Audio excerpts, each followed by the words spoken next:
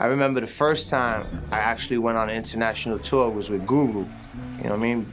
You know, God bless him, man. And you know, that was my first real international tour with Guru's Jazzmatazz.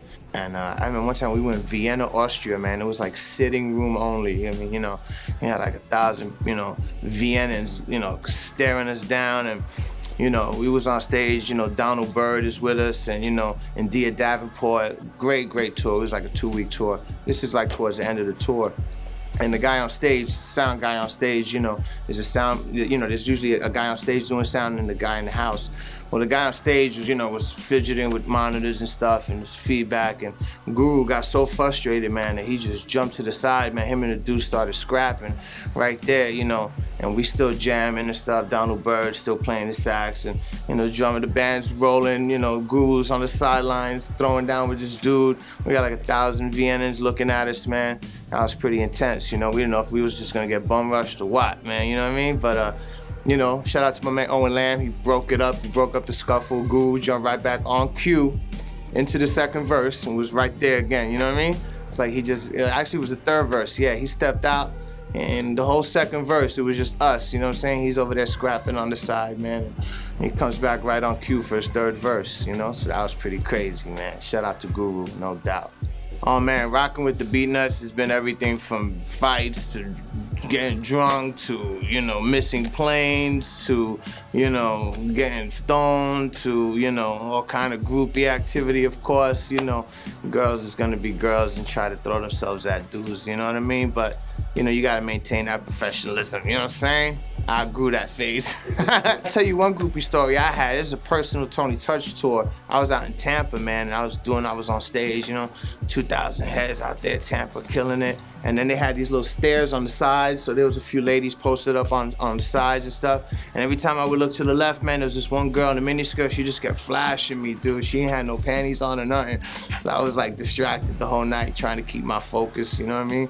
And you know, every time I look to the left, this girl, she's flashing me and shit. So that was pretty crazy right there too, man, word.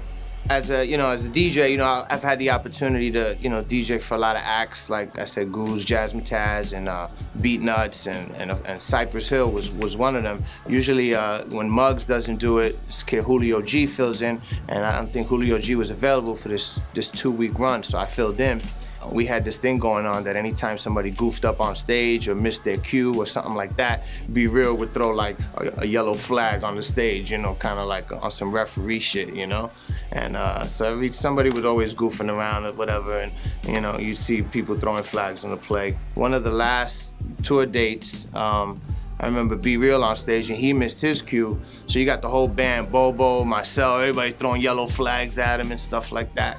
So I was pretty bugged out, you know what I mean? I had a great time with those Cypress Hill heads though, man, for real. KRS-One, I've had the pleasure of DJing for KRS a few times, you know what I mean? We did LA recently, tore the place down. I just happened to be in town when he was gigging. He asked me to come rock with him, you know what I mean? We freestyled the whole routine, you know what I'm saying? And you know, we had some of it was orchestrated, but a lot of stuff was just on the fly, you know what I mean? And that's what I loved about working with him, was that he was able to bounce off of that, and I was able to bounce off of him and just improvise on the spot.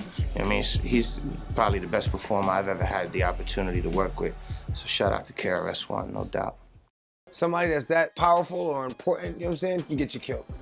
You know, so it's like, you know what, I don't want your money, I don't even want to do the show. The show's not ready yet. He's supposedly Frank Sinatra's great-grandson, right? That's what I thought he was. I don't know, I don't check it out. You know, I meet so many people. He flips on the lady at the thing. He signs one piece of paper. They had a freaking G4 sitting on the tarmac in 15 minutes. There was a nigga in the audience with a goddamn shocker in a goddamn audience. This nigga was jumping with me, just shocking the shit out me every 5 seconds.